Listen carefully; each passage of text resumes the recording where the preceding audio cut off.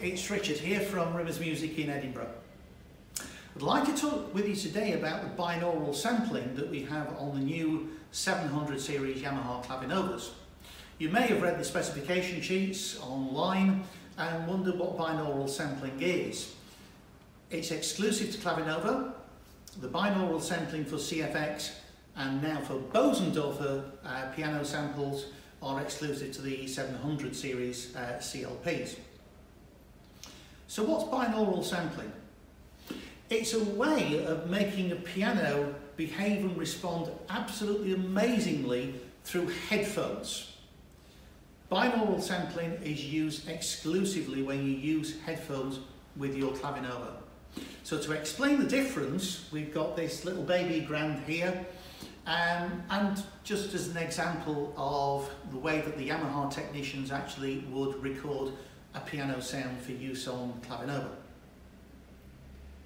Let's imagine that this piano was much longer. The CFX actually is a 9-foot grand. This is a kind of baby brother of the CFX. And what the Yamaha technicians would do would be to put a microphone right in the bass section of the instrument and a microphone right up here in the treble section of the instrument. That means that when you play your Clavinova through speakers, when you play something down in the bass, it's coming through the left-hand side of the instrument. When you play something in the treble section, it comes from the right-hand side of the instrument.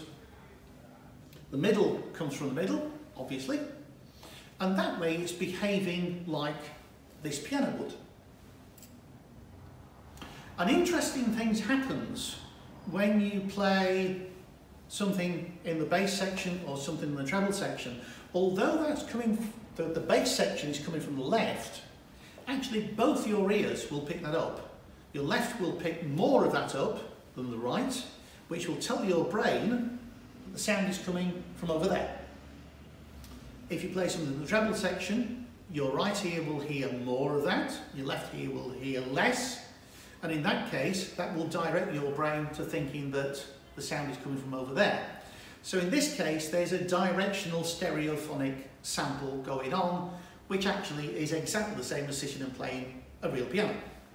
When you play through headphones, that actual spread is too big, it's too wide, because you're not getting this transfer of sound from left coming into your right ear and right coming into your left ear, as an example. It's too polarized. When you play with headphones, that far left and far right panning actually is doing too much. So there must be a better way of making a piano sound react and behave better through a set of headphones, and that's where the binaural sampling comes in. What the binaural sampling does is narrow the field, narrow the stereo field. So the Yamaha technicians actually have a mannequin's head with microphones where the piano player's ears would be. This takes a completely different set of samples, which we call binaural samples. Now, we had binaural sampling for the CFX instrument on CLP700 series.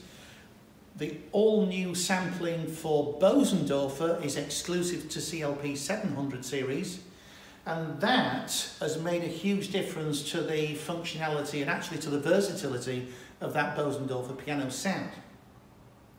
So when you wear headphones, the field is narrower.